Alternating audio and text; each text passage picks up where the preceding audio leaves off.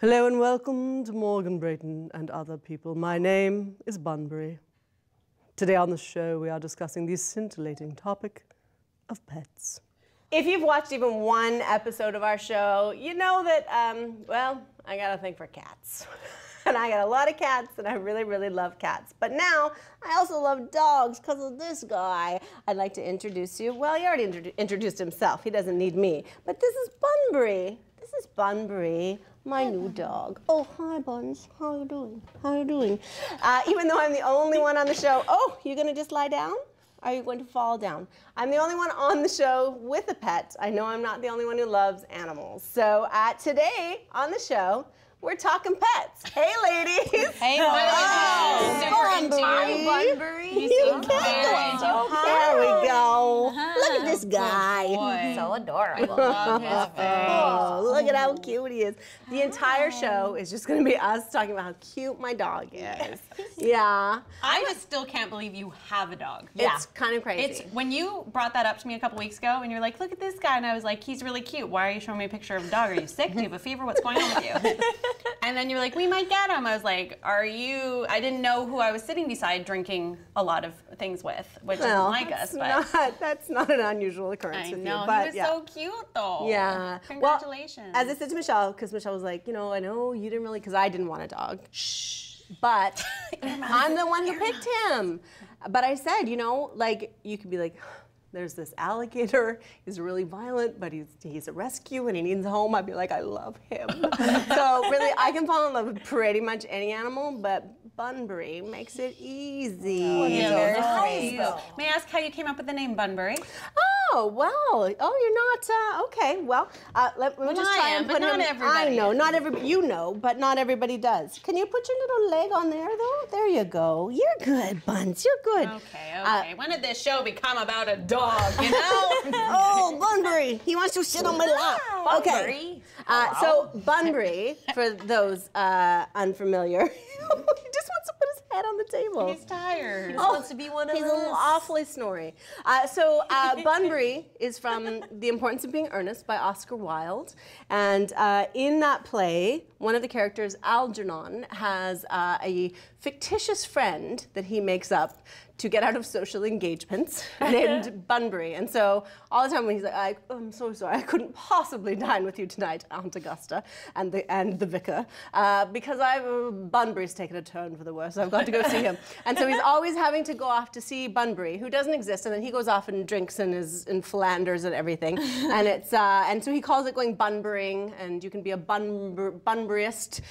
So his name is Bunbury, and I feel as though when people invite me to parties I don't want to go to, I was like, oh, I'm terribly sorry. I have to stay home with Bunbury. Taking a turn for the worse. Right. It's But very fun. I don't, he's just putting his head on the table. He's It's so really cute. Yeah. Anyways, we will not spend the entire show talking about my dog, but I know I would be remiss if I didn't point out some other dogs at the table. I don't know. Oh, Yeah. it's a weird way to introduce us. Yeah, Yours looked a little droopy.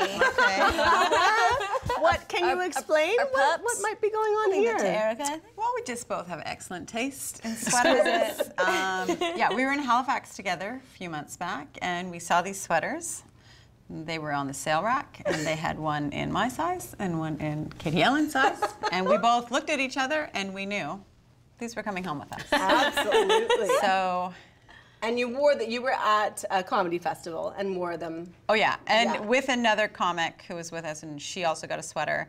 And so for the party afterwards, we all went upstairs and changed, and we were coming down the elevator, and we're like, what if, like, we just walk in and everyone's like, whatever. But we came around the corner, and it was like the whole lost their bar, mind. everyone lost it. Like, and there was like NHL old timers there, and like everyone was. It was like we were rock stars. Like, Yeah, there were hockey people got their legends at pictures the bar taken who us. wanted to get their picture taken with our sweater. Yeah, They're pretty great. They're They are very pretty cute. great. thank you. I wouldn't call them rock star type outfits, but they're very. Listen, in Halifax. Yeah. Oh no, fair enough. No, I forgot. You're fair right. enough, Yeah, yeah. I forgot. I feel like maybe we should just, from now on, we should all wear matching outfits for each episode. Sold. It'd be pretty great. I hadn't finished that sentence, and you were in. Now, none of you have pets right now. Is No. that correct? No. You seem sad that you don't have pets. I would love to be able to have a dog. if I could in my building, or if I felt responsible enough and sober enough, I would definitely have a dog. So not but they're for a a lot few of years. work. Not for a while. They're a lot of work. Not My little brother and his wife just got a dog. And like hearing from the like when you get them as a puppy, and she's like 10 months old now. The amount of work that they've had to do with her, it's like you training and you can't do it if you have a job and a social life and are lazy. Like it's lucky for me. Oh no, but you have a family. You're not like I would be doing it on my own. It's different. You have two other people to help you, 3 other people. I do not. We'll see about that. But yeah, He's so cute though. Bunbury makes me want to get And one. Bunbury comes house trained, I assume, right? He does. So Bunbury's a rescue. No offense, he's a little older. Not by much. They think he's probably 2.5. Okay. I know. He looks like he's aging 100 years old. Yeah, not carrying it well. He's like the Bunbury, Estelle it's okay. Getty of the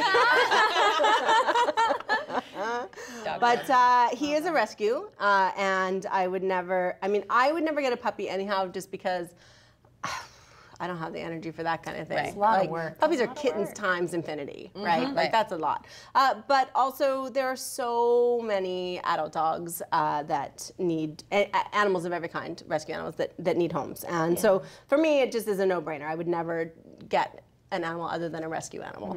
But yeah, no, it's already, I haven't slept in 2 days because so it's like, where is he going to sleep? And is he okay? Does And he sleep in your bed?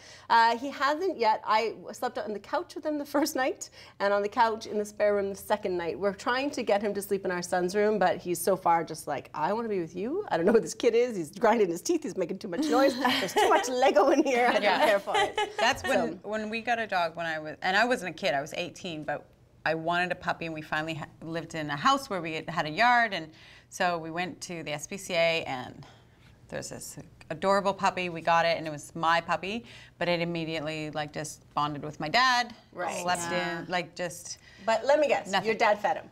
Yeah. Yeah. There you go. Also, I was not a dog 18, so whisperer, I wasn't really that Right. responsible. So my dad also walked him, and That's what it's all about. Yeah. But there is something about how, you were 18, so it's a Yeah. little bit different. But having a pet growing up, I think is really, it's not for everybody. It's not everybody's thing. It's not reasonable for every household. But I know in my life that my pets growing up were really, really important to me. Help teach me responsibility and compassion and caring for other beings and all that kind of thing. But he's so tired. He's tired of all this. He finds me boring. But just that bond that you have growing up with an animal is really kind of different than anything else. Did you have pets growing up?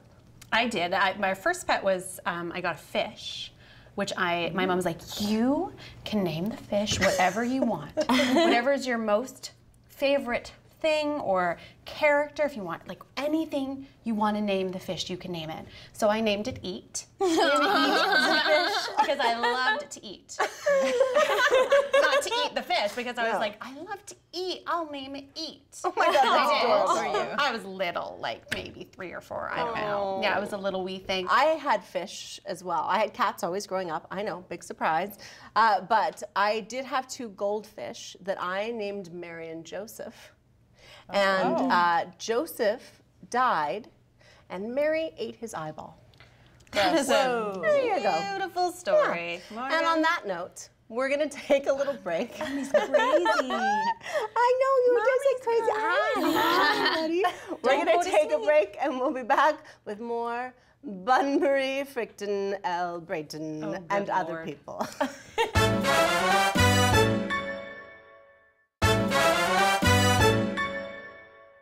Welcome back to Morgan, Brayton, and other people. Bunbury did such a great job. We gave him a treat and sent him off. We're talking about pets here on the show today, and you all have done a great job. You are very good ladies. You are very good ladies.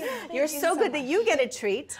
Our attitude adjuster for today, in honor of our pets episode, is we just went straight to a little hair of the dog, because I know y'all were drinking wine last night, and you might just need it. Little shot of whiskey. To Bunbury. Bunbury. Congratulations again. Thank you. Cheers. Ready? Do we have to do the whole thing? Yep. We don't have to, but That's you're how the you do pussy if you shots. don't. Okay. And go. So, as I was Katie saying, Allen, I am proud of you. I know, Katie. I tell you what, did not She- see that I know, coming. she's Like all- riding a bike. That's what she does. It. She's like, well, I couldn't possibly, so that she can just bam. Yeah. Slam it That's out. her drink. That's her drink. It burns. So we were talking about. I know for me growing up, my in particular, my one cat Gink, who I had from when I was 4, and she died when I was in my 20s, was like my best friend growing up, and that whole relationship was really important to me. Did you have pets growing up? We had several pets growing up. We had gerbils, we had hamsters, we had cats, we had birds. Do people still get hamsters and guinea pigs and stuff? Oh, They yeah. do? Okay. They My niece first got a pet rat. And then the rat got cancer, and the mom like. It's really what they're born to do. Yeah. Sounds So and my niece was 7 at the time, but ironically they had a rat in their shed at the same time they were trying to catch. But they also had a pet rat.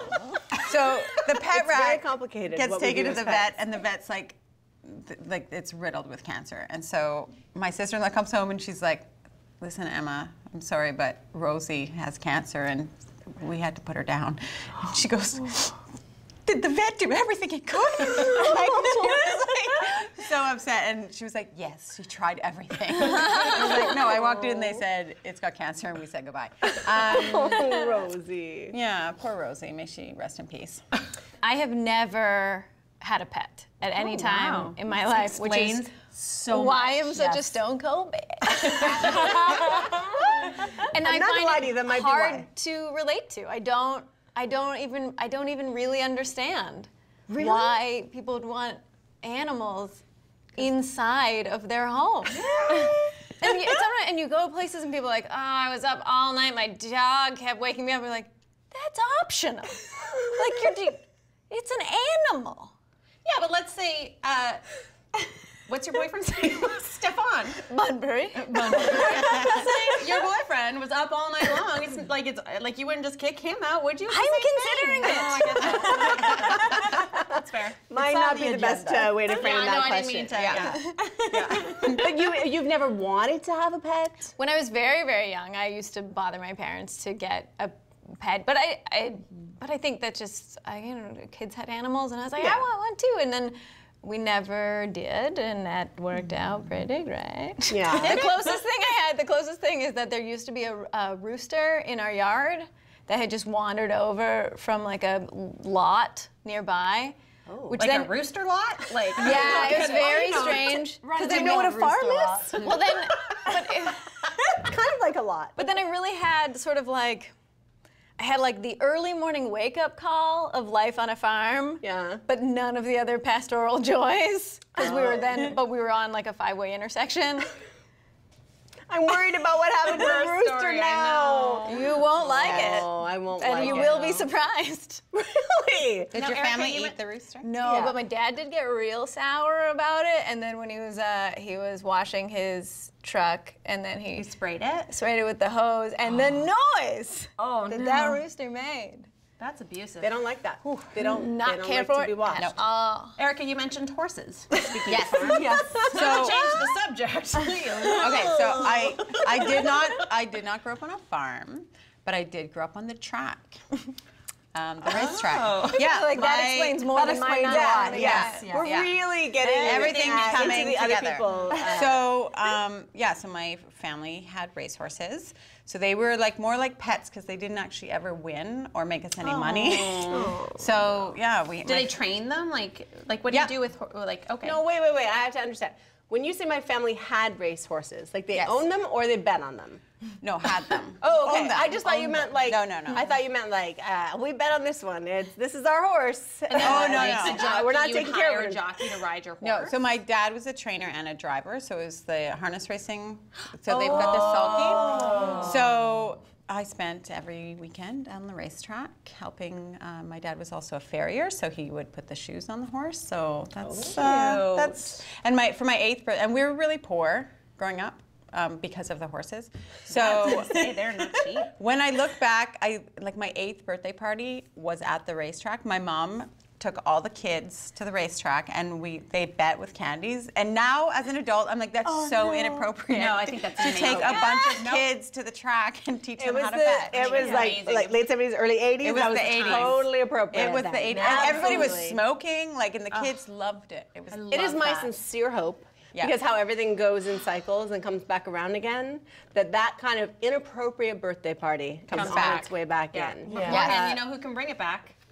You can. Yeah. You've got Here I it. am. You're tired of going my to kid doesn't climbing listen to wall. me and doesn't want to do anything I suggest. Well, so send me a birthday party hold like that thought, and we'll figure out. You can instruct me on parenting. That'd be great. Morgan's favorite But thing. right now, we have to take a break. But we'll talk some more about pets when we come back on Morgan Brayton and Other People here on Out TV.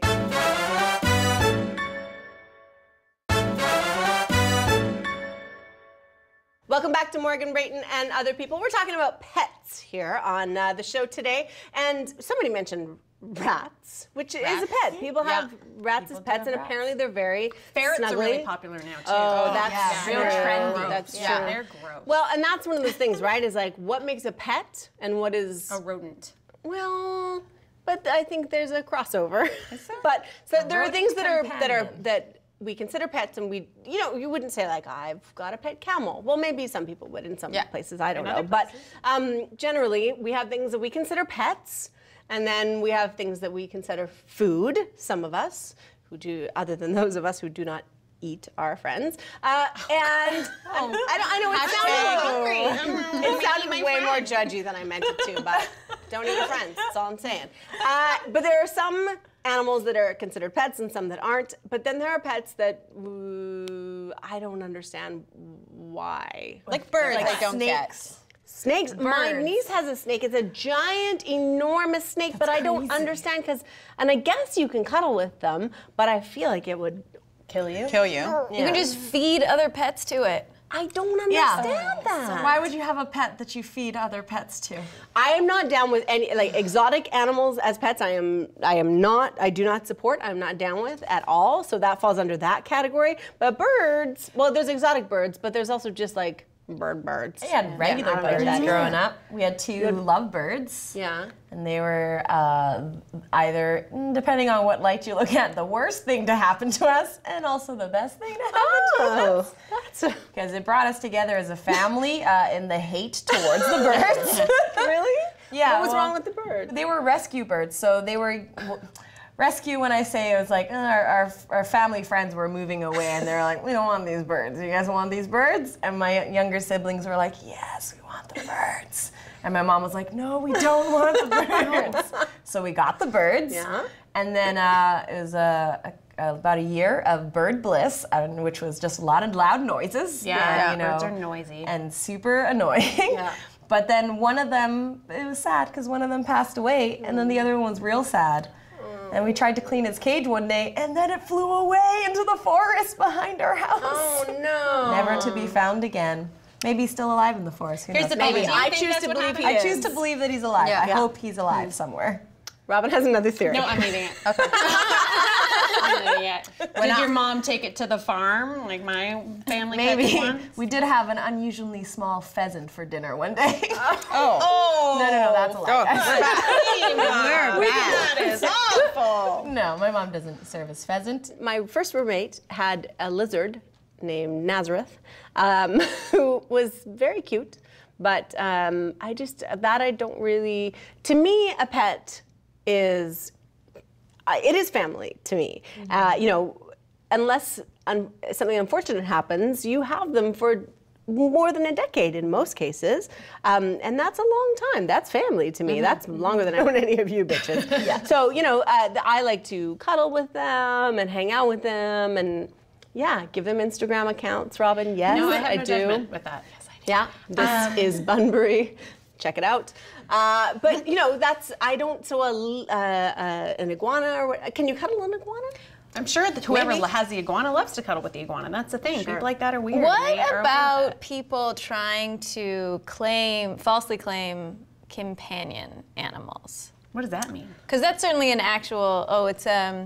So if you get is it like his status for your pet you can claim? It's like if I'm you're not clear on how Like how a you can blind register. person has a dog, like that's their yeah, but companion certainly there's animal? also just like emotional support animals. Oh yeah. And Like that's, PTSD. Yeah. Okay, yeah. Right, so it's a wonderful service that a pet can provide, but then also people who there are some people who just want to carry their dogs around in their purse, and so they will claim the same, and because it's such a gray. I think there's like, because I know like, there's diabetic assist dogs. I'm a diabetic. I don't know if you know that. No, wait. Are you type 1 or type 2? Type 1. Thanks for asking. Wow, type 1 yeah. diabetic, you say. Anyway, Something so new glad you cleared every that day. You haven't mentioned that in like 3 minutes. What, my chronic illness? Oh, that you're. Oh, give me a. So diabetes. Somebody come up with some more whiskey. You can get a diabetic assist dog, and so they can sense when your blood sugars are at a dangerous level, because if they go too low, you can actually die. So Wait. Here's a question. When you're a type 1 diabetic, are you supposed to be drinking? there is alcohol? no supposed to. Oh, this is however you choose to live with it. I have to. It's a regulation. It is You a must? regulation. Oh, Just checking. I think I'm going to get my diabetic But these are card as $7,000 dogs, and so I don't know if you get like a little certificate, because I do think people, if you are claiming like an animal that isn't an actual assistance animal, get out of here. Get out of our house. That's the thing, is it can't Do you be think cheap. it's elsewhere or it's just Vancouver that people feel like they can take their dogs? Everywhere. I don't know when this started. See, this is my question now, though, because we've only had cats, and so now I have this dog, and I'm like, oh, I'm going to go to I guess I'm not. I got this dog. So that's my question: is like, where can I take Bunbury, and where can I not? A lot of think stores. everywhere. A lot of places you can A lot of take places dogs. you can. I don't think you should. My own personal thing. I don't think dogs should be in places where like food, for sure should be. health, like restaurants Yeah, and grocery but you know stores. what? But people do. I've seen them in there. Okay, but you say that, and yet, how many times have you been in a restaurant where there's some stinky dude, some white guy with dreadlocks? Yeah, but he's a rescue. He's a rescue, and he doesn't know to shower. I will take somebody's nice, clean, well-behaved dog over a stinky white dude with dreadlocks in a restaurant any day. I agree. Okay. Okay? I agree. Can that be our distinction? Sure. Yeah, no, but I don't know. I don't know where I can and cannot take him. So I feel like I'll be out. You'll be can surprised I bring with my where you dog can. in? Vancouver is a very pet-friendly city. I feel like I've never been anywhere that someone asked a dog to leave. Yeah. I'm like, well, I guess never. we You just can't have go, like, dogs where in here I now. work. We have a patio, and city bylaw, you can't have the dog on the patio, and that's outside. Yeah. and you can't have it out there. Your patio's outside? It's crazy, right? You know where I like dogs? I'll tell you where I like dogs. Bars. When I was in San Francisco, when I lived in San Francisco, dogs in bars everywhere, and I loved it. Really? It's so cute. Have you ever seen a dog sitting in a little stool at an Irish pub with his own tiny little glass of Guinness? Have you? Because it's the cutest thing you've ever seen.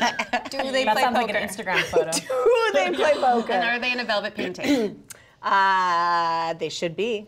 And soon, Bunbury will be. I will teach him how to play poker. He's got I'm no gonna have to poker learn to play face. poker to teach my dog to play poker. So much This stress pet having a ownership dog, is eh? a lot of responsibility. So now you're transitioning from, you're not transitioning, but you were cat, you were 100% cat. I'm not cat. I know. So, and that's a lot of scooping of poop, and now you're getting that hand in there. You know what? And I this want to is know. the reason I didn't want to have. This is like the #1 reason that Number I gave 2, for not. actually. Oh, but Hey, yeah, no, yeah. I didn't want to have a dog for this very reason, and I thought of that this morning as I was picking up my dog with a little bag, and I was like, "This is like the why I thinnest didn't want to." bag But it's ever. cleaner than cats who are doing it in your home. I know, but then I also- think. then I'm people are- sorry. When you've got 9,000 litter boxes in your house, I would imagine. Don't you have to have 6 for every 1 cat you have, or No, something? you have to have 1 more litter box than cats. Than cats in the house. So you've got Which what? is why 22 I litter have boxes? 1 litter box because you I have don't 0 have it. cats. Yeah. All right, that's all the time we have here today on Morgan, Brayton, and Other People. But clearly, if you need pet advice, Erica Sigurdson is the expert. Thank you for joining us here today. Please remember, adopt, don't shop, and we'll see you next time here on Morgan, Brayton, and Other People.